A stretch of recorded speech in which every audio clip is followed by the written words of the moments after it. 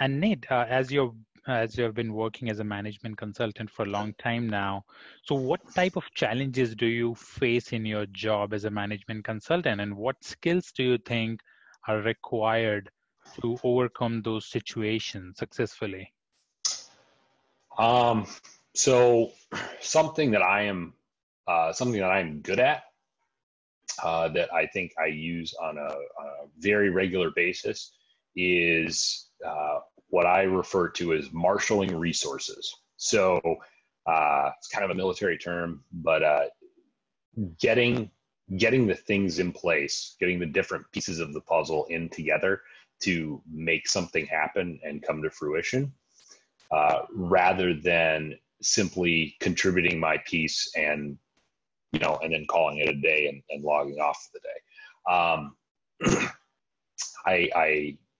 I have talked to primarily military veterans, but I've talked to a lot of people that are looking to get into management consulting or just, any kind of career change and transition. And one of the things that I think people don't emphasize enough in interviews is not necessarily their technical expertise, but their ability to be able to bring technical expertise, whether it's theirs or someone else's, to a problem that needs to be fixed. And so, it might be great. So if I have a problem with data visualization, for instance, I have something where I need to do some data viz work. I could go in and learn a program and spend X amount of hours learning that program, or I could, use my network and, find somebody who is the subject matter expert, and bring them on board to, or leverage them to be able to do that, or even better, steal somebody else's work internally and that they've already done that kind of mirrors what I'm doing, and just, learn enough to be able to tweak it to get it to serve my purposes. So I think people tend to focus a little bit too much on the ability to be an individual contributor and a technical expert, and they don't focus enough on their ability to be able to bring the best possible resources together, which is very important at a super large level, like a PwC, an Accenture, IBM, any of those really large places. These are, hundreds of thousands of people work at these places, right?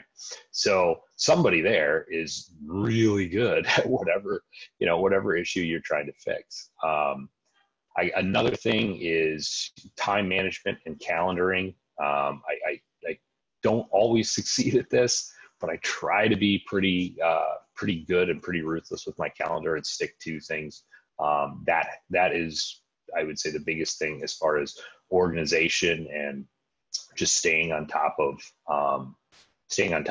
projects and, program management and things such as that.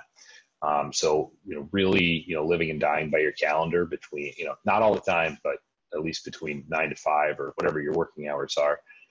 And then the other skill that I think really helps me in my day-to-day is I take the time to ask a lot of questions to make sure that I am fully understanding what is being asked of me, and also to make sure that as I'm communicating that back to somebody, they're checking the box that that's exactly what they're looking for. Because oftentimes in projects that you will do, you'll be working between several different layers of individuals, and you will be getting inputs and data and and suggestions and all these other components that come into a build. You'll be getting all this stuff from very disparate groups, and while they might be in the same company or they might be in your company, you don't know who's talking to who and how aligned they are. And so being able to listen and being, as a management consultant, I think part of the big thing that you do is really serve as that liaison between all these other all these other technical groups and, the client and capabilities, and you're knowledgeable enough about what's going on in with technology and within their industry and things like that, that you can bring your flavor to that and coalesce all those things together in something that's going to be successful and ultimately profitable for the client. So really listening, being a good kind of, a good conduit for that information, and being a good stopping point for all that stuff is very important. Make sure people know the calendaring stuff is critical, though. I can't stress enough. Mm-hmm. That's great. Thank you so much, Nate. That's a wonderful, wonderful advice. And as we are reaching the top of the hour, so here's my final question for you. And definitely you have provided a very, very thorough information on how to search for the job, how you can crack the interviews, and what skills are required. What other advice, or is there any other advice do you have for all the management consultant aspirants to be successful in their career? Yeah. I definitely do. I am I'm a very firm believer of impressions. So for those of you that might have known him, I'm a huge fan of like Daniel Kahneman and some of the work he's done and everything. And I feel that it is very important to manage the impressions that you give people. And that is something that is important once you are hired, and it's also important to do prior to being hired, especially at higher level positions. If you're coming in from industry, and you're coming in from industry, you have experience and everything else, but you're not alone. You're not the only person that is, that comes from that industry. You're not the only person with that experience, and so you need to keep in mind that a managing director, a senior manager, is going to be selling you to a client, and you need to put forth the best possible impression, not just for you to get the job, but as you start interviewing, or you start making the way up past the analyst and consultant level, once you start getting into the manager level stuff, you need to make it clear to the people that you are interviewing that you are an easy sell to the client for, $1,000 an hour or whatever they're billing you at, right? So you need to make it easy for them to say, wait, why am I paying $1,000 an hour for Nate? Well, let me tell you about Nate. Nate's got an MBA, he's got finance concentration, he's worked in the industry for X amount of years. And then the next part of that is, when you show up, you need to look that part. And I think this is something that is also overlooked quite a bit. This is not a popular opinion, but it is mine. I think business casual is hack. And whenever I am on a client site, I am wearing a suit, I am wearing a tie.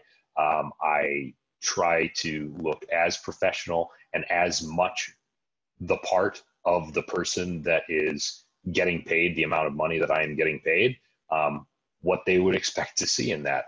And while that doesn't cover up for ineptitude, it does gloss over the initial kind of chafing a lot of times that a client is going to run into when they are, when they're looking at your timesheet and they're wondering why they're paying so much for you. It's very important to look the part. There is a push within firms, and obviously different companies have different cultures. I understand that, but if make sure you are looking the part, and you are being that person that can be easily sold to a client, because that ultimately is what you're there for. The other thing that I would say too is, don't be afraid in meetings, and both when you're in interviews or anything else, don't be afraid to ask questions. and don't be afraid to punch up. There's a lot to be said about the kind of vague term executive presence. And from what I can tell, that basically means you're not afraid to ask questions. You're not afraid to state your opinion. Obviously, you want to do it tactfully, you want to do it appropriately, and you don't want to come off as abrasive. But if you've got a suggestion and you've got something that that you think is going to benefit the client, then you need to let them know about that. You need to bring it up. And that goes also towards failures that are going to happen, because projects fail, problems come up, things don't work the way they should. Those need to be owned. You need to show responsibility for those and push through those problems. Do your best to rectify them if possible, but make sure that you are being honest with yourself, your client, and your management team about what and how things are going. That is awesome. So thank you so much, Nate, for sharing all your experience, advice, and insights. I can't say how important it was for everyone. For myself, I was always a technology consulting guy, and getting this perspective of management consulting, it's a great learning for me. Like a very, very productive 1 hour. Thank you so much. Thank you. Okay, awesome. I'll take just 2 minutes to introduce our attendees with our platform more and how they can make best use of it. 1 second.